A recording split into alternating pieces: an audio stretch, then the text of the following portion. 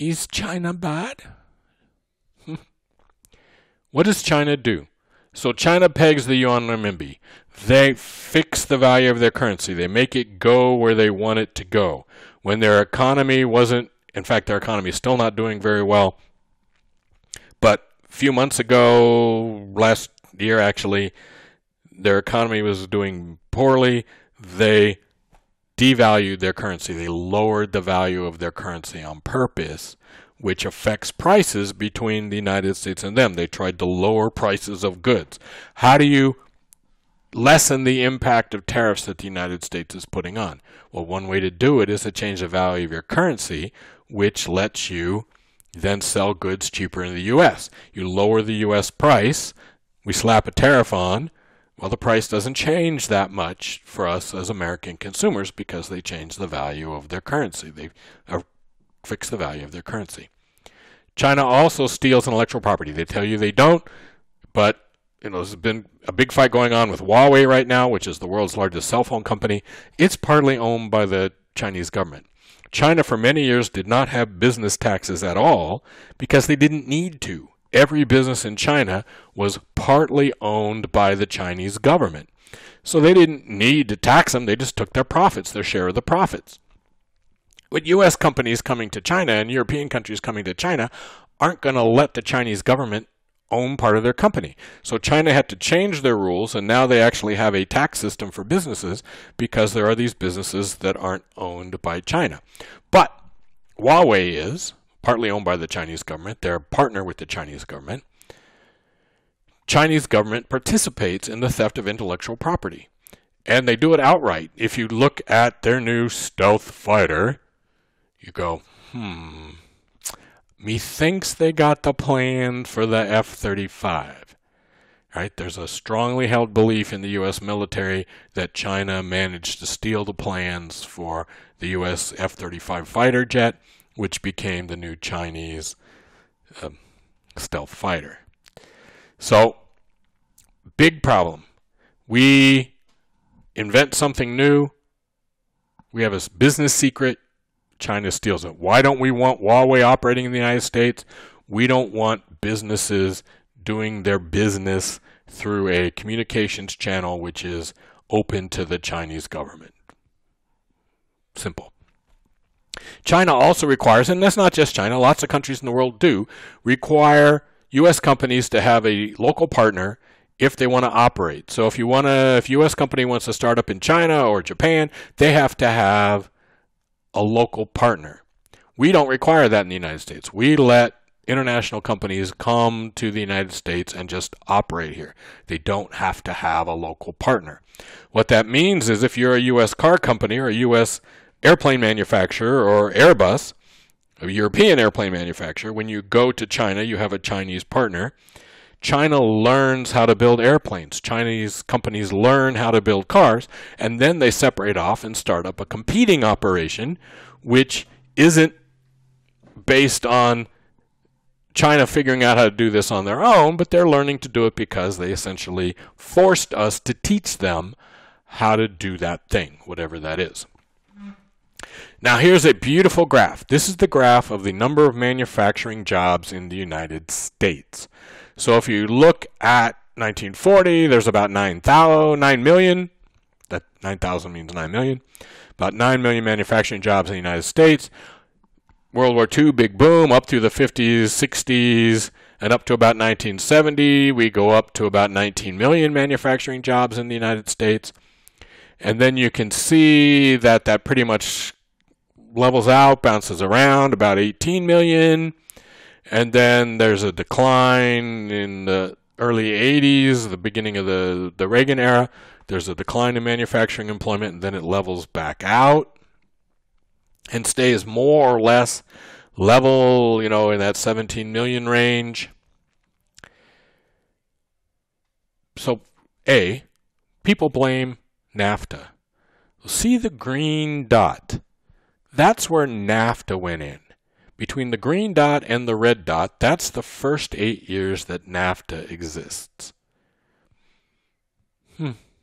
Hard to see any real decline in manufacturing jobs there.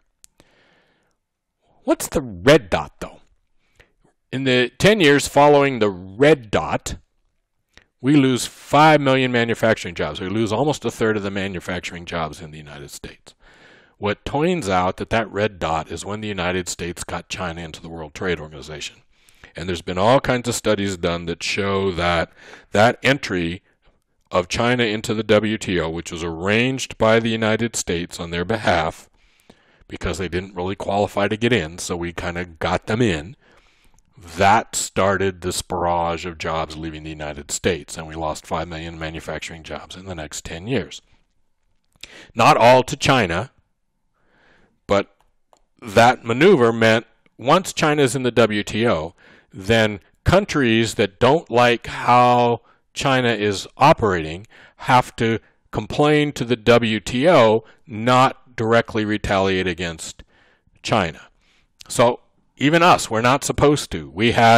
When we had a dispute, the United States, U.S. companies own all of the banana plantations in Costa Rica. And you can have a whole course on multinational corporations and whether they're good for countries, bad for countries, how they work in the world. But suffice it to say that every banana plantation in Costa Rica is owned by an American company. And virtually all of the banana plantations in Central and South America are either owned by a U.S. company or a French company. So the money that's earned by these banana plantations isn't reinvested in Costa Rica or somewhere else in Central and South America. It goes to the U.S. or to Europe. France banned the import of American bananas. Instead of dealing with France directly, we had to go, and Costa Rica didn't, we did because we own the plantations. The U.S. goes to the World Trade Organization, files a complaint against France. We won, and France did what the World Trade Organization told them to do. Fine. What happens if the WTO doesn't do anything, or you ask the WTO to do something? The Obama administration filed a couple of hundred complaints against China while they were in office, and really nothing changes. If they're part of the organization and we play by the rules, how then do we get China to do what we think they should if they don't feel they have to play by the rules? Or they claim that now they're playing by the rules when they really aren't. My little sister used to cheat at Monopoly, and since my parents never believed that she would ever cheat at Monopoly, we never had a fair game of Monopoly because my parents with me. So if China says, hey, we're following every rule and the yuan floats and you know it's all not true. Well, what's the right answer to deal? You should also note, though, that looking at this graph, that once we got done with the Great Recession there, and during the Obama years, we had good, strong growth, right?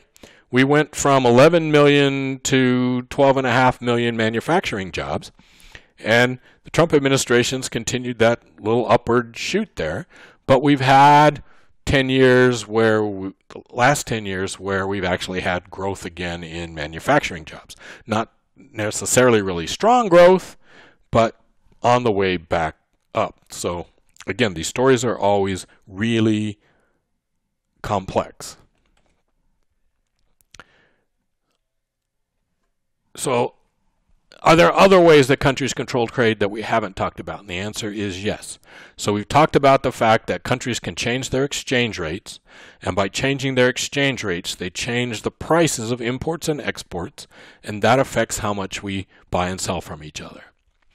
We've talked talked about tariffs, and not even anywhere near the whole story, but enough of the story, hopefully, that you get the idea of how complex these issues are. Countries also do what's called quotas. Remember, we looked at that chart about Korea selling beef, and basically there was, or China buying our beef, where there's a 1% tax for a certain quantity, and then a 65% tax if we're above that quantity. We do the same thing with goods that are coming into the United States, like beef from Argentina. Canada does the same thing with milk from the U.S. into Canada. A certain portion of that milk has no tariff, and then if we try to import more than a certain amount, then we have to pay a big tax. That's called a quota. A quota is when a country puts a physical limit on how much of something you can bring into their country. And everybody does it. We do it. Every country does it. Countries also have licensing agreements. Sometimes you need to have a license before you can import or export. In fact, most of the time you need to have a license before you can import or export. And Japan was famous for, lowering all their tariffs. They were part of the General Agreement on Tariffs and Trade, lowered all their tariffs, and you'd apply for a license to import something into Japan, and it might take 5 years. Well, whatever you want to import, if it's a cow, 5 years later, it's dead. If it's a computer, 5 years later, it's obsolete. They could completely block what came into their country by making it take a really long time for you to get the license. Okay? Health and safety rules. The U.S. is good at doing this. Other countries use this all the time.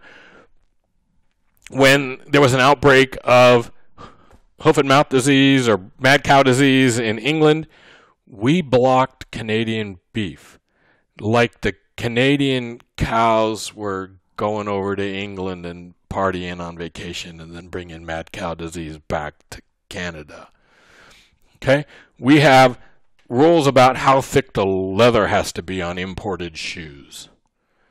So we block stuff coming into the United States, sometimes really because there is a health and safety issue, but sometimes just because we don't want that stuff coming into the United States and we can't think of any way to legitimately do it, so we come up with a health and safety rule that says we can't do this. And then we have these ownership requirements and capital controls. Countries limit, not the United States, but most other countries limit who can own businesses in their countries, and they require partners. When Ford bought Mazda, they could only buy half of Mazda. The rest of Mazda was owned by people from Japan. Nissan is an exception to this. Nissan was going bankrupt, and the Japanese government let a French company, Renault, buy Nissan. That was the first time that a foreign company had been allowed to buy the majority of a Japanese domestic company. And they only did it because they needed to save Nissan from going bankrupt. So Nissan is now part of this Renault group, which is the third or fourth largest car company in the world. Renault doesn't sell. They used to sell cars in the United States. They don't sell cars in the United States anymore. So most Americans don't know who they are, but they're actually the owners of Nissan. So we see this stuff all the time, right? We may have talked about this, we may not have talked about this, but BMW owns Rolls-Royce, and the Indian company Tata owns Jaguar, and Volvo is owned by a Chinese company, and so on. That there's all of these ownership deals going on where you may think a car company is, a German car company or a French car company or something, and they turn out that they're actually owned by somebody else. So we have all these ownership requirement things going on, and countries limit the ability of companies and people in their country to take the money out of their country. So if you're Brazil, you want rich Brazilians to keep their money inside Brazil and invest it in Brazil, so you make it difficult for them to take money out of the country and invest money out of their country so that they'll have an incentive to invest it inside their country. Okay? So countries have wide-ranging systems of how they manipulate trade. And even though the United States says we don't do it, we do it all the time. Other countries do it in different ways, or the same way we do it. Exchange rates, tariffs. Those are the two big, but then there's quotas, licensing, health, ownership requirements. Okay?